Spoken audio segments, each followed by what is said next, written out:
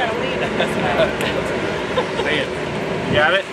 We were here just a couple weeks ago to announce over $730,000 grant for Bayonne Dry Dock, which is an incredible recognition of the work that you all do, not just today, but building forward to make sure that this is a state-of-the-art facility for our Navy craft here.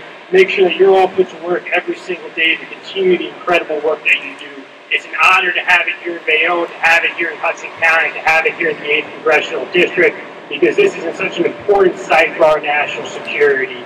The work that you all do is appreciated every single day, but to have the opportunity to welcome the Secretary here is an incredible recognition of how important this site is, how incredible the work that you do every single day. And this is my third trip to the Bayonne shipyard.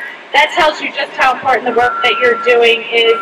I sit on the House Armed Services Committee working hard to direct funding to you. I know you guys are standing on the pavement. It's a hot day, so I'm going to keep my remarks to just about an hour, if that works for you.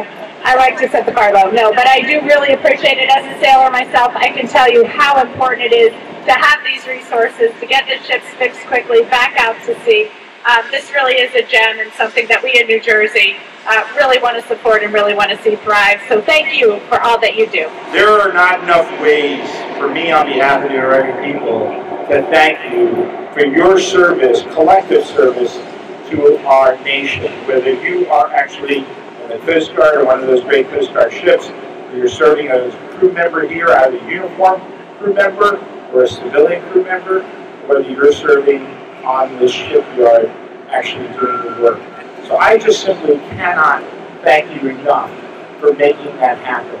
Our nation today faces significant challenges around the globe, whether it's in supporting our Ukrainian brothers and sisters and their challenge with regards to the Russian invasion, or whether it's actually deterring China in the Pacific from doing what it wants to do with regards to Taiwan.